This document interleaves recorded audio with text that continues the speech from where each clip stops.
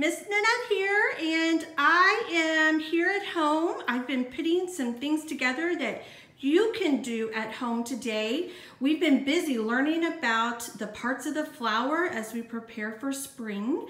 And so I've got some ideas for you to do. So we're gonna start over here.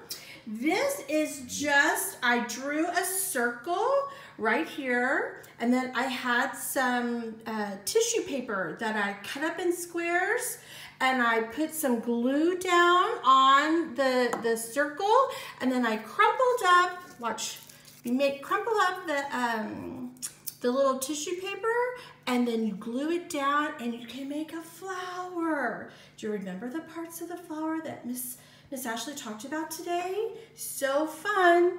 And then up here, I took cupcake holders, cupcake liners, and I turned them inside out and I glued them down. And please, no judgment on my drawing, because, you know, not the best. But you can also, so on these cupcake liners, it doesn't matter what kind you have. On these, it is white on the back. So I could have left it on the white side and colored that, which would have been super cool, but I wanted to make a sunflower. Sunflowers make me happy, so that's what I did. And purple's my favorite color. What's your favorite color? Okay, then over here, look at this. I had a sweet friend that sent me flowers, and so I thought, oh, I know what I can do. I can paint with those flowers. So you take your flower, and then dip it in the paint. Make sure you do a good job. And then you put it over here and you're gonna stamp it. Now, push it down to make sure you get all the paint, and then look what happens. Isn't that awesome? Now, you may not have any flowers at your house. I wouldn't have had any if it wasn't for my friend that sent them to me, but that's okay. You can go outside and go for a walk, and maybe you can find some growing along your way. Don't go in anybody's yard. That would not be okay. All right, then over here, I have forks. Everybody has forks, right? So you're gonna put your paint down. Look, I already made some blue ones. Oh, let me fix that. I already made some blue ones. And then look over here, I have this pretty pink. Let's see what happens. Okay, so you put it in the paint, kind of get some of it off, and then look. Here we go, watch. Where should I put it? Here? It doesn't really matter, it's my creation. Look.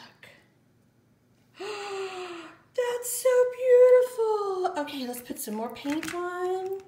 Like, we need more pink over here. How high should we go? How tall should our flower be? How tall? Did you listen to my book about the tiny seed? Is this gonna be the really, really big flower that grew in our book?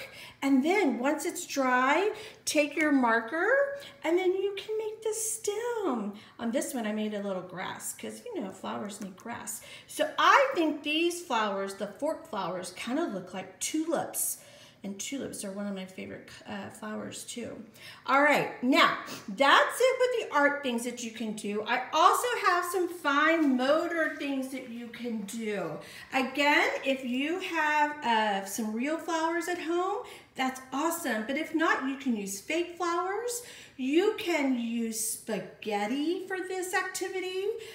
Anything, pipe cleaners, and all you do is we are gonna work on our fine motor. So you're just gonna pick it up and then get it into the hole. Look at that. Isn't that awesome? Again, you don't have to have real flowers. You can have fake flowers, or you can even, like I said, use spaghetti or sticks from outside. You just have to make sure they're small. And you can also do pipe cleaners, just a way to keep us working on our fine motor skills and our eye-hand coordination. The last thing I have for you today is a beautiful flower. Look at this beautiful flower. So for this flower, I just took some paper, some tissue paper, and I folded it up, and then I wrapped it with a pipe cleaner. Now, you may not have a pipe cleaner at home, and that's okay. You can use string or yarn, and you just wrap it around the bottom of it, squeeze it together, wrap it around, and then you will have a beautiful flower too. Aren't we so glad that God gave us these beautiful flowers? Oh, and springtime is the perfect time to look for them as we go for our walks outside. It's a beautiful day today, so you should definitely head outside and enjoy the springtime. All right, have a great day. Talk to you soon. Bye.